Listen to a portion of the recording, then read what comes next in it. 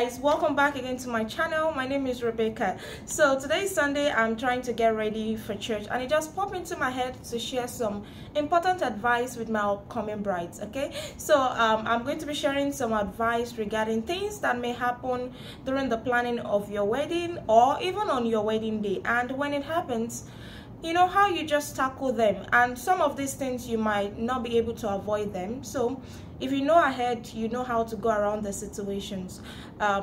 Based on my own wedding experience and from what I've seen happen in other people's wedding, these things are things that you might not be able to avoid. So when it happens, how can you tackle them? And you know, you just know your way around the situation in case it happens. If you're yet to watch the last video I posted where I talked about important things you need to do before your wedding, please, immediately you finish watching this video, I'm going to link it somewhere up here. Just go ahead and watch the video. The video is very important, especially if you are an upcoming bride or groom. Okay, and if you're new on my channel, please go ahead and click on the subscribe button. Thank you so much. Now let's get started. Let's get right into the video. Sorry guys, the camera is here but I'll be looking here because I need to see what I'm doing. Okay, so the first thing that may happen during your wedding is that, or during the planning of your wedding, is that plans may change. Okay, so plans may change during your wedding planning. At the beginning you might have plan A, and then at the middle you change to plan B, and maybe finally you just get to stick to plan C. It's okay for plans to change because I mean, when you're planning wedding, sometimes there are some things that you cannot control. So because you cannot control them, you just have to go ahead with other things, other plans. Okay, do not let that affect you or how you feel about your wedding, or you know, disrupt so many other things regarding your wedding. So plan may change, be prepared for that. And you know, when plans change, you can, you know, just look for something else to substitute for whatever you have planned before. And I'm going to give you some examples. Like during my own wedding, I had planned to get a ready-made wedding dress. Okay, but by the time I start checking around, you know, going to wedding stores and so on, I realized that the wedding dress, the prices were ridiculous and it was like outside our budget. So I had to, and some of the wedding dresses were not my taste, so I had to change plan entirely to getting my dress made by someone, and that was it. I just made my dress. Another example that happened during the planning of my wedding is from the onset, I and my hubby, we decided we wanted a private dinner immediately after the church wedding, because I mean, we are both private people, so we don't like noisy things. So right from onset we planned, okay, we are going to just have a private dinner immediately after the church service. However, at the last minute, when we checked we checked the price that it would take for us to have a private dinner with the few guests we planned in mind, and when we compared it to having you know, just having a reception, the price, the budget didn't make sense. So we're like, why not just go ahead and do the reception? The reception at least will have a good environment, decorated and all of that. Dinner is just going to be, you know, eat in one place and that's it. So we just decided to switch to reception at the last minute. So plans may change, be ready for it, be flexible, and do not allow that to affect your wedding or affect you on your wedding day. So be ready, the plans might change.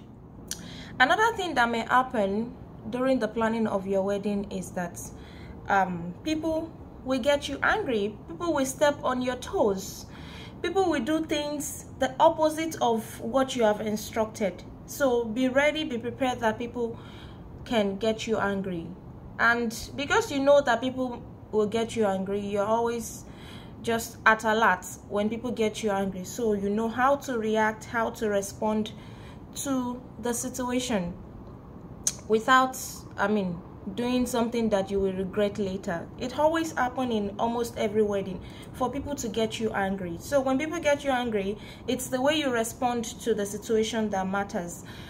If you respond in an aggressive way, of course, some of the things you would say, or some of the things you would say, or how you would behave, you won't be able to undo that later. And people might remember this for their whole life. I mean, they might remember that that's what you did to them, that's what you said to them during your wedding. So you want to avoid that. You need to be very sensitive, be careful, know that people will get you angry. When people get you angry, just, find a way to calm yourself. If you can step out of that situation, or just find a way to resolve the situation without escalating. That's the best way. Because during my own wedding, people got me angry, though I was sensitive enough to know that people will get me angry, and I might say things I will regret later. So I was really sensitive. So as an upcoming bride, know that this will happen, and just find your way around the situation. Okay, another thing also you need to know, or you need to just make sure you plan very well, is that you should have a budget and have extra on ground. Okay, ensure you have budgets and you have extra on ground. So when it comes to budgets, ensure you have in your mind or written down somewhere the amount you want to spend for a particular item, the amount you want to spend for your hall, the amount you want to spend for your wedding dress, the amount you want to spend for this and that. It usually helps a lot when planning, so that you don't go ahead and put yourself in debt of what you did not plan at the beginning. And ensure you have some money on ground, okay, like an extra. Make sure you have an extra on ground, because some things that you didn't budget for might just come up and you need to sort them out. There are some things that will just come up and you don't have any choice. There are things you need to pay for. There are things you need to sort out for your wedding to go fine. So if you don't have any money on ground, then you're going to be in a big problem. So have an extra. A bill or something you didn't plan for might come up, and when it comes up, because you have extra, you're able to sort out that bill, and you don't have issues with your wedding. Another thing that may happen during the planning of your wedding, or even on your wedding day, is that people may disappoint you. Okay, do not over depend on people too much. Even when you want to depend on people, ensure that you have plan B as backup in case it doesn't work out fine. Do not depend on people for financial help. When you're planning your wedding, ensure you're planning your wedding based on your own budgets. When the financial help comes, it's fine, and if it doesn't, it still does not affect your wedding. But do not over depend on people for financial help or to get things done for you. People might disappoint you. So if you're someone like me, I am very sensitive, or let me say I have trust issues when it comes to depending on people. I have trust issues when it comes to depending on people. So even if I'm going to allocate or assign a task to you, I'm going to ensure that I'm following up back to back, just to be sure that you're getting things done the way I want. So if you're an upcoming bride or a groom and you want to assign a task to someone, ensure you're following up back to back. Or you're seeking for financial aid from someone, ensure you get that money or whatever help you're getting way before the wedding, so that you don't have any issues when it's at the last minute where you need that thing. So know that people may disappoint you. Another important advice is make sure you have some set of people that you can always call at any point in time to get things done for you, and you're 100% sure they will get it done. Okay, to get things done for you, and then you can speak to them when you're trying to vent, when you're angry. Okay, now this goes in two ways. People that you can talk to when you're angry and they can calm you down. like I said before, people are going to get you angry, things are going to go left. Okay, so you still need to have that your sanity, and for you to have your sanity, you need people that can speak to you and just, you know, just ensure, talk to you and let you know that things will be fine and all. So for me, then I had my friend Lola, I had my husband, I had my pastor's wife, I had so one more person. When anything happens, I'm angry, I feel frustrated, I will just call on these people and just vent. During the planning of my own wedding, the last few weeks to my wedding, I was in Nigeria, so I had my sister here that I could call to get things done for me, and my hubby also had some of his trusted friends that he could call on to get things done for him, and they will get it done perfectly. So this is the reason why you need people that you can talk to get things done, and people that you can always vent to when you're angry during the wedding planning. Okay, another thing you should look out for during the planning of your wedding is that people would want to enforce their own plans on you. Okay, they would want you to do things the way they feel is the best. However, I will advise you to prioritize you and your partner. Okay, whatsoever you and your partner have decided right from onset, please go ahead with it. Do not allow anybody's thoughts, ideas to change whatsoever you have planned. You know, sometimes when you take all this advice or you do things the way people want you to do it, you might end up regretting it later, and you don't want to do something that you and your partner would regret later.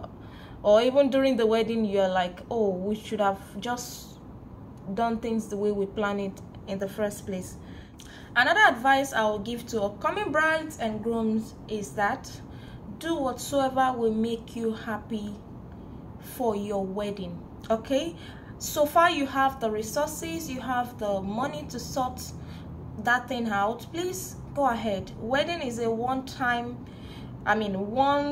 a lifetime event, so you don't want to constrain yourself because of this, because of that. So far you're not going to be in debt after the wedding.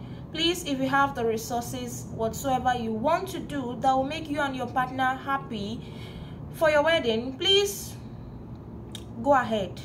I remember during my own time, even though we had budgets, but when we were looking for a photographer and a videographer, so the people my husband was suggesting, or the people who were saying, I did not like the quality of their videos, the quality of their pictures at all. Like when I compared it to our photo shoot pictures, it was not 50% in any way nice to our photo shoot wedding. So imagine our photo shoot wedding, we had nice pictures, then for our wedding we don't get to have nice pictures. It doesn't make sense. So the person we used for our photo shoots, we wanted to use the person, but his price was really high. Of course, if you want something of a good quality, you need to pay the price. So my hubby was like, no, let's stick to this set of people. At the point I told my hubby, I said, see, if our wedding pictures and videos do not come out nice, I will never forgive you. See, out of everything regarding my wedding, I was more particular about the pictures. Okay, I was more particular about the videos. Like, these are what we will look back at in many years to come. These are what what will show out to our kids. So we don't want something of less quality, and by the time we start showing our kids, it's already like looking old. It's just not looking nice. So I had to, behind my hobby, I had to speak with the photographer, negotiate the price, and even though the price was still a little bit on the high side, but I prefer to spend more on the pictures quality than any other thing regarding the wedding. So I went for it. I spoke to my hobby and we just agreed that okay, it's fine, this is the only thing we are going to spend excess on, and we just went for it. And now when people see our pictures, even me, when I saw our pictures, when I saw our videos, I'm like, oh my god. Like, I was telling my hobby after, I said, see, if I had not enforced that we use that guy, we wouldn't have gotten nice pictures like this. So do anything that will make you happy for your wedding. Another thing that will happen during your wedding, this one, I like this one, baje, is that people will show you their true colors. They will show you who they really are, and you yourself, you will show people the kind of person you are. Like, even if you have been pretending for millions of years, you see, during that period that you're planning your wedding, your true self will be shown to people. If you are someone that is very rude, if you are someone that is disrespectful, if you are someone without patience, everything will be revealed during that your wedding planning, because people will get you frustrated, people will get you angry. Even you yourself, you get frustrated, get tired with plans, that you just start showing your true self. Like, this is something funny, something I've seen during weddings. And even, I mean, even, of course, I know myself, so I don't hide, I don't pretend. So whatever attitude or character I display during my wedding, I'm sure people already, they foresee it. They know this is the kind of person I am. So, but if you're someone that pretends before, people will see the true color of you. So that's one advice. This is not an advice, this is just something that will happen during the planning of your wedding, or even on your wedding day. Another advice I would like to give, especially to the brides, please be time conscious on your wedding day. Be time conscious on your wedding day. You don't want to joke with time. Lateness, let me just say, lateness is the beginning of frustration on your wedding day. Immediately you are late for anything, you will just start getting frustrated, and when you start getting frustrated, it will start affecting your mood, affecting so many things on that day. So you really want to be conscious of time. I would advise to sleep early the day before, wake up early, start your makeup early, coordinate people early, okay? Get things done as fast as you can.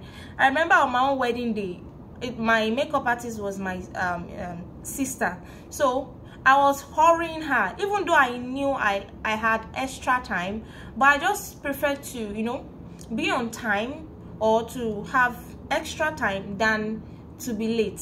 I don't like things to be done in rushing. Okay, so I was very conscious of time. I told my sister, you have 30 minutes to finish up this makeup. If you don't finish up this makeup in 30 minutes, I'm going to complete the makeup myself.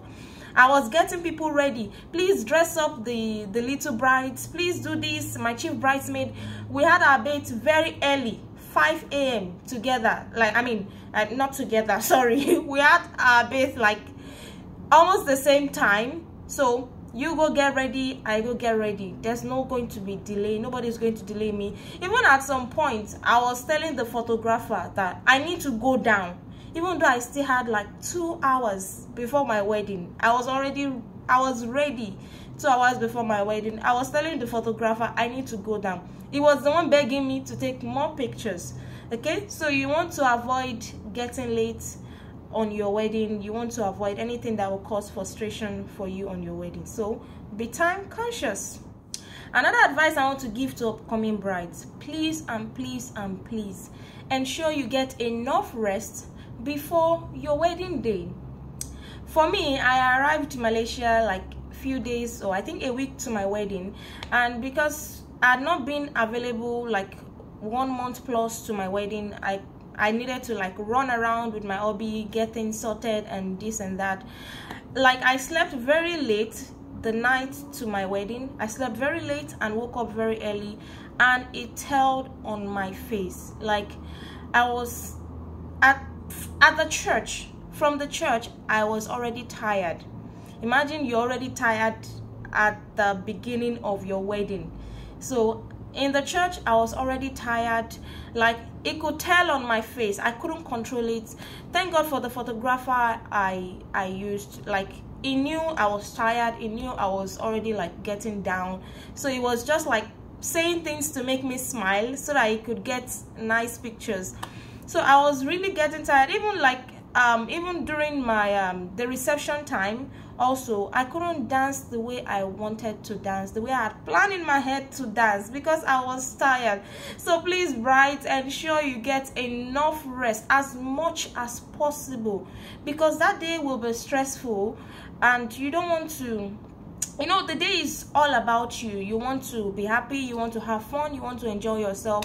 So please get enough rest so that you can be active, you can be alive on that day. So the last but not the least advice is, please enjoy your wedding. Have fun. The wedding, the celebration is all about you and your partner. So have fun, eat, drink, dance, laugh, smile, take as many pictures as you can. The day is all about you. It's a once in a lifetime event. Even if you are going to redo it, it will not be like the first one which you're going to, which you're doing. So have fun, just be happy, be the most happiest person on that day. Overlook anybody that is trying to get you angry or make you sad. Just overlook unnecessary things that can get you worked up or get you angry or get you frustrated. Okay, just enjoy, have fun. We have come to the end of the video. I spent almost 2 hours making this video and I enjoyed it. Making this video is really productive for me because I'm doing 2 things at the same time. I'm getting ready for church and I'm also able to make a video, which I really enjoyed doing. So guys, that's the end of this video, and this is my makeup. You guys do not blame me. I'm not a professional makeup artist and I'm not looking forward to be one. I just want to do something moderate, something nice to make myself look beautiful. So this is everything. Don't learn makeup from me, because I just do anything I want on my face. Okay, just something simple and natural. This is not natural because I've added too much colors. Okay, so that's it, guys. I'll be posting more about wedding related contents. For now,